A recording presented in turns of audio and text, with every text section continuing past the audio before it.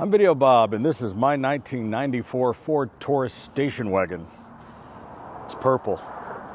You probably think it's hideous, and that's why I love it.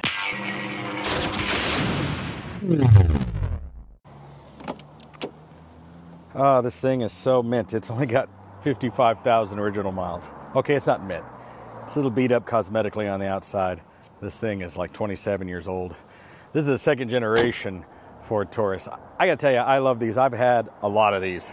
I had an 86 sedan, which was our RoboCop police car that we had at our shop in Dallas. Had an 87 Gold Wagon. Had a 1990 sedan.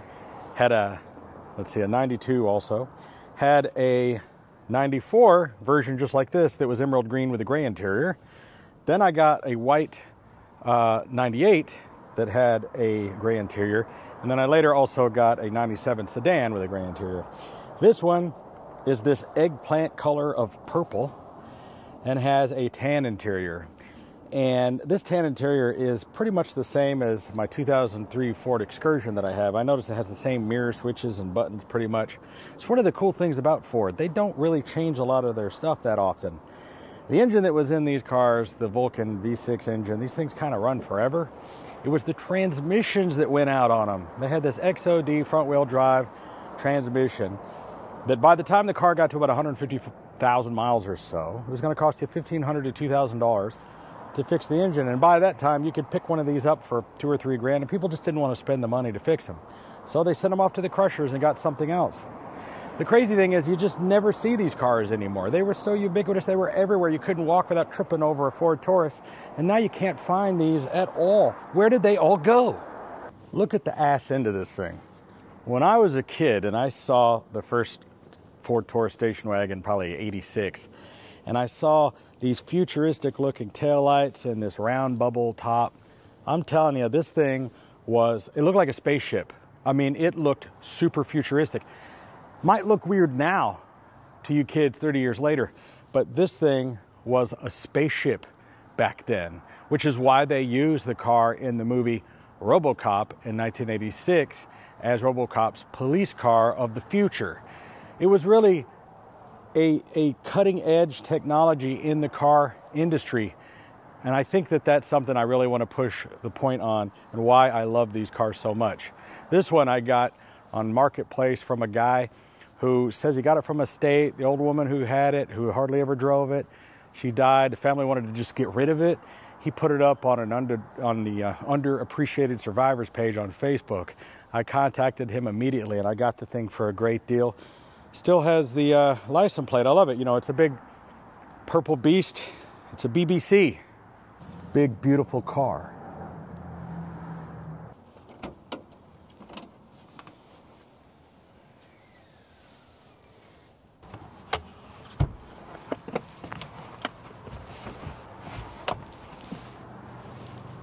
Also have a spare storage here. This can be removed, and you got your tire mounted here. I don't think that's ever been used, but great place to hide a spare tire. I know a lot of people probably put subwoofers in there later on.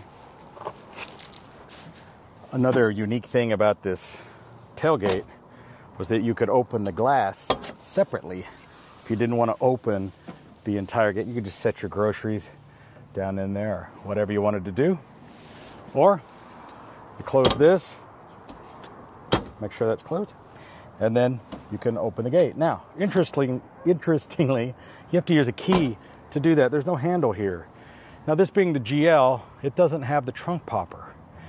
The LX versions, which is the one you want if you can get it, had the ability to pop the trunk from inside the car. This one doesn't have that. Well, when you're not going to Home Depot to pick up sheets of plywood or whatever else you're putting in here, these seats fold back and definitely hold full-size adults, no problem. I mean, I'm 6'2", 220 pounds. I fit back here, tons of room, got my own little grab handle. Now, normally on the better trim levels, you'd have an armrest that would fold down and sometimes even have leather seats. This one is a GL. This is a very base model and, you know, didn't have a lot of the luxury refinements. I have my own window control and an ashtray because, of course, people were still smoking. But it's a nice, comfortable ride. You can easily fit 2 big full-size people back here, or even 3, and they even give you accommodations for that. And like I said, you can fit 2 more people in the back. So imagine a car that you could buy for this low price that had all of these different amazing comforts and the ability to travel. That's why you would see these cars portrayed as like the Griswold family truckster station wagon, or as the dad vehicle, soccer mom, this kind of thing. And it got that bad reputation, but I think that this is a fantastic utility vehicle because it got great gas mileage and you could fit the world in here. If you have a big family, you know, 1, 2, 3, 4, 5, 6, 7 people, whatever, dogs, cats, lots of stuff. I mean, I bought this car specifically just for going to the store. First day I had it, I took it to Costco and filled this thing up in the back and bought all kinds of stuff. Then I went to Walmart, you go to Home Depot. I mean, this is what is great about these cars, because it's an everyday driver, fits in a regular parking spot. And compared to my giant Ford Excursion and some of the other vehicles I have, it's just really practical. And I think that's why people hate it. Inside this car, in my opinion, not much has changed in the last 30 years. I mean, the only thing that would be really different would be a big touchscreen here. This radio is the original tape deck.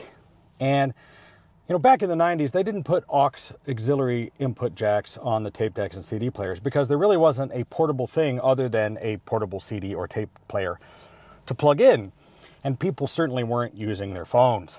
Now, I've added this little magnet here that holds that phone that's recording this right now, and I set it here, and inside the cigarette lighter plug here is my plug, and I'm just listening to the regular radio. I may change this out with another unit that I found that I've talked about before, which is a single DIN but double face unit that plugs in and has the face that hangs down for exactly these type of hookups.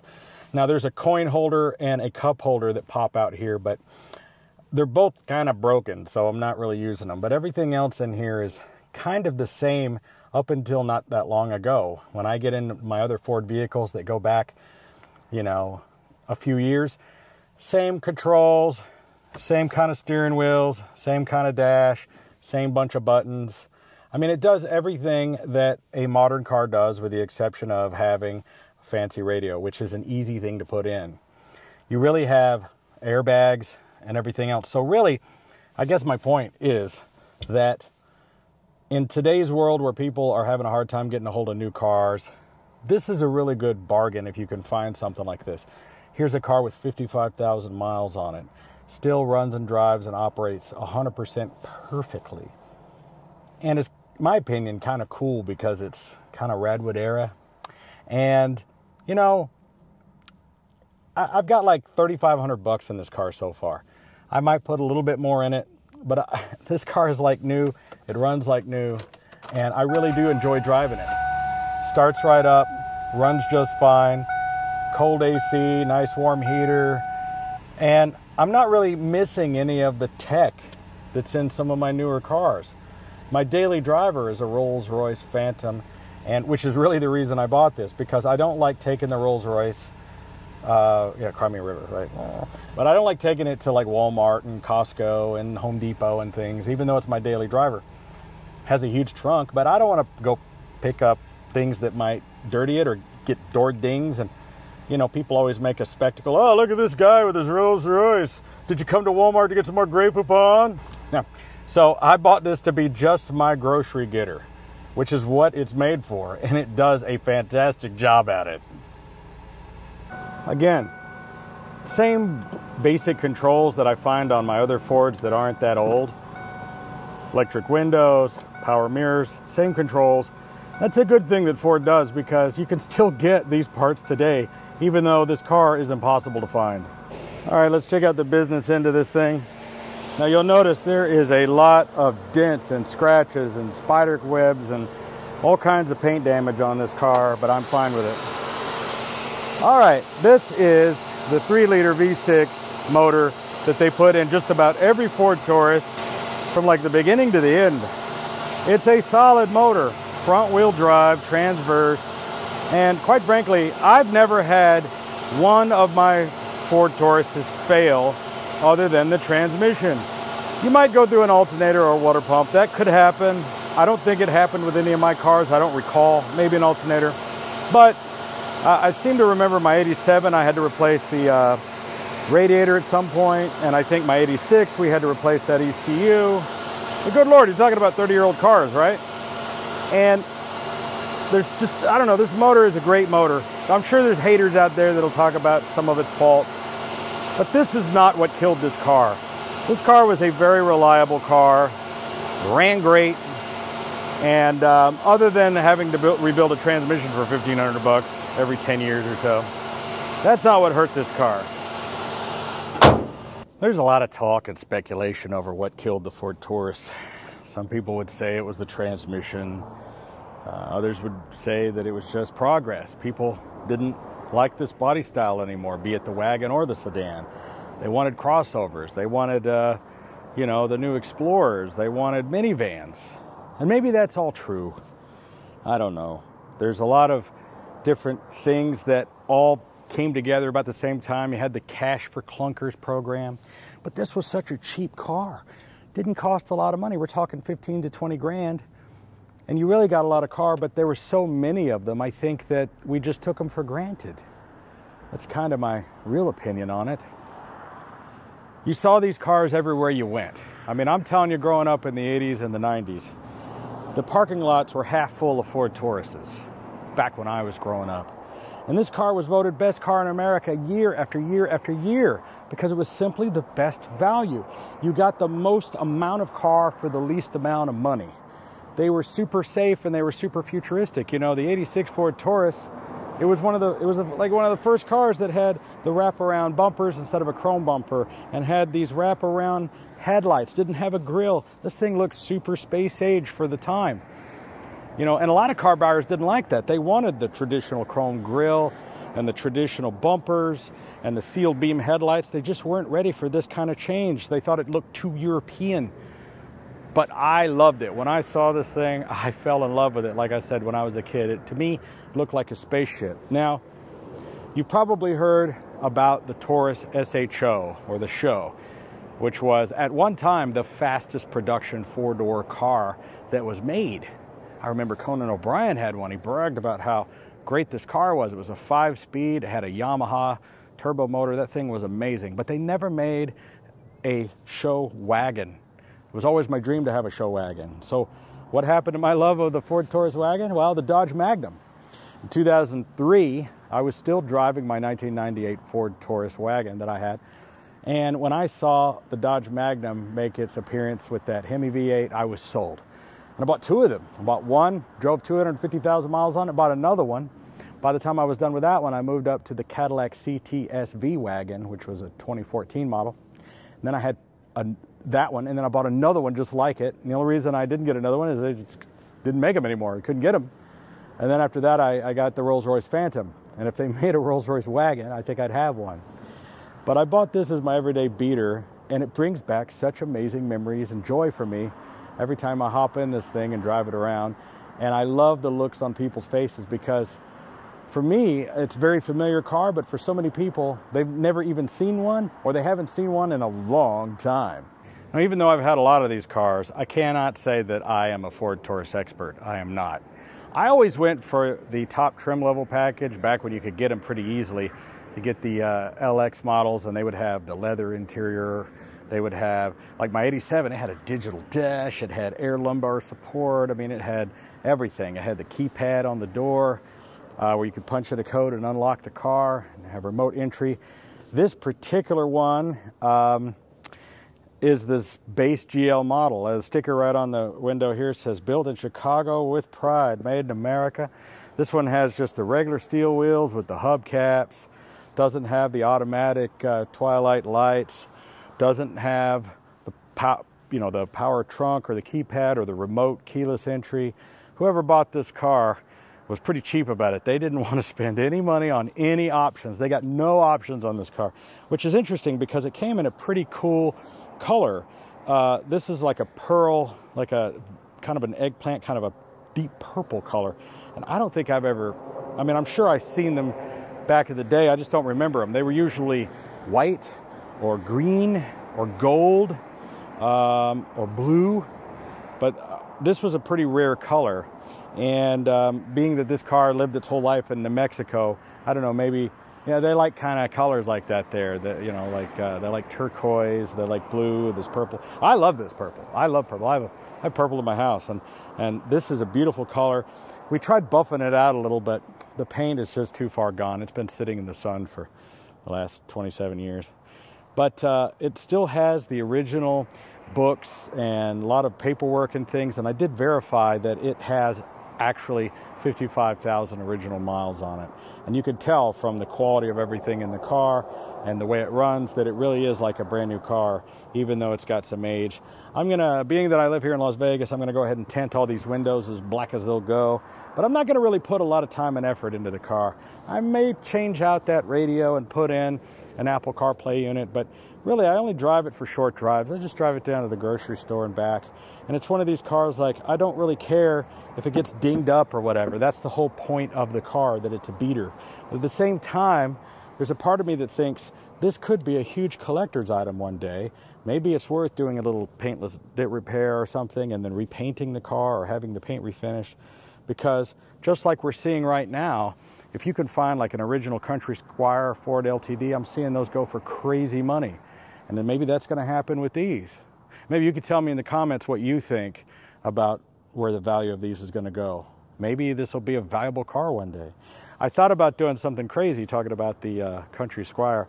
I thought about getting some of that fake vinyl wood trim and doing the Griswold wood all down the side and just making it as hideous as I could possibly get it, because I think it's hilarious. I wanted to try to give you a bit of a shot of the dash of this thing. It's kind of hard to do, and the sun is starting to get low, super bright, but I wanted you to see how the interior looked. You either think it's glorious or you think it's hideous. But honestly, it's not that different from my pickup truck that I drive. Thought I would demonstrate the rear wiper and washer. There's a rear defrost as well. You're gonna hear this thing dinging at you. It's the one thing I hate about this car is the dinger. But here's the rear wiper and the washer. Takes a second for it to kick in. There it goes. And there you go, rear wiper. Now shut up. I thought this was sort of interesting. I'm gonna put it in gear just to move this out of the way so you can see this a little better. You can reach down here and operate the radio by turning up the volume this way. And of course, I don't want to do that. But they didn't have steering wheel controls. You have a horn. You have your on and off for cruise control, resume, set, accel, coast. And they figured that was just enough stuff, right? So they put the volume to the radio, memory, and seek right here. You could turn up the volume, hit seek. Interesting. Or you could go cycle through the memory. And I thought, I'll probably never use this, but I do find I kind of rest my hand here and I operate it that way. Which, why not just reach here? I mean, what difference does it make? But you have it. You have a nice digital clock here, which I kind of like having. The controls are really straightforward as far as the air conditioning and heater goes. Standard vents like they use pretty much still. You do have some control with the tilt here. You can tilt this up and down. Manual operated seats. The gauges are really simple. You got a fuel gauge, you got a temperature gauge, you got a speedometer. Then you have warning lights. All right, that's pretty much it. There's a rear defroster over here and your headlights over here. And again, I added this little magnet to put my phone. But that's pretty much it. And I find that I don't really need anything more than that. Yeah, let's go for a little cruise.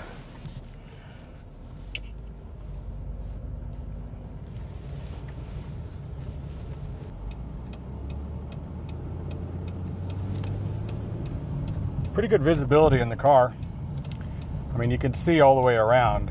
I love how when you're looking in the rearview mirror, the entire rear window is completely, you know, can be seen.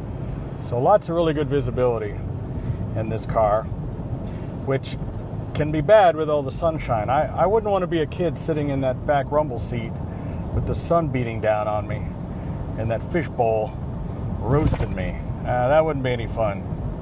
especially here in Las Vegas or in New Mexico where this car came from. But from the looks of it, it doesn't look like anybody's ever sat back there. Doesn't look like they've ever opened it. Looks like really the only people that's ever sat in here is maybe the driver's seat. A little bit of wind noise in the car. It's not as quiet as what I'm used to. Of course, I'm a little spoiled. I drive a Rolls-Royce Phantom normally, and it doesn't make any noise at all. But for a regular car, it's not too bad. I personally feel like it's a lot smarter to buy a decent used car if you have cash. You know, I've poked fun at cars like, for instance, the Nissan Altima and the Kia Soul, simply because I wonder, like, why'd you buy one of those cars? I mean, I guess if you're paying $200 a month and it's financed and you just need something with a warranty that's supposed to be reliable. But quite frankly, if you have a few bucks to put down, there's still a lot of great cars out there like this one that you can find for under $5,000. And it'll serve you well for a lot of years. I mean, a car like this has proven its worth. And, you know, the fact that you can't find them, I think, has less to do with their reliability and more to do with just the politics of cars. You know, I think Ford might have figured out if they sell a really good car that you keep for 20 years, well, then you don't buy a new car every year. So they need to build cars. You know, they don't want to build unreliable cars because no one will buy under their brand. But they do want to innovate and change things to make you want the next new thing. You know, for instance, like that new electric Mustang. Doesn't look anything like a Mustang. It's got Mustang taillights, kind of. But people, you know, it's a completely different concept of car. So it's not even comparable. So hey, I hope you enjoyed going for a ride with me here in my 94 Ford Taurus station wagon. I love this thing. I got carried away. I waited for a drive. I drove all the way out to Hoover Dam. Went out into the desert. I just got lost in this thing. I don't know. I love it. Takes me back to so many great memories that I've had with these cars, and it just takes me back to that place when I was in my 20s and the whole world was ahead of me. And, you know, I could have never even dreamed back when I was driving one of these for, you know, my everyday car that I would ever have the car collection that I have. And if you're interested in seeing more of that cool car collection, well, visit me here on this channel. Just become a subscriber. Make sure to turn on the notifications so you'll be told whenever there's something new coming up. Here comes one of my buddies. You know, I also have some ambulances like that. You should check out the ones we're working on. We're doing a lot of fun stuff. At this time, I'm not selling this car, so don't ask me to sell it. Maybe I will one day. I don't know if I find a better one. If you find a better one and you want to sell it to me, let me know. Maybe I'll buy it off you.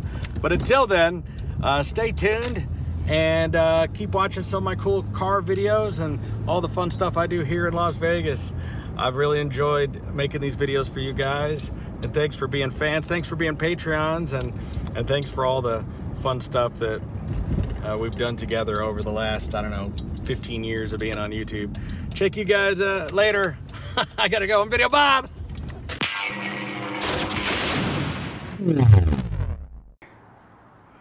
It's big, beautiful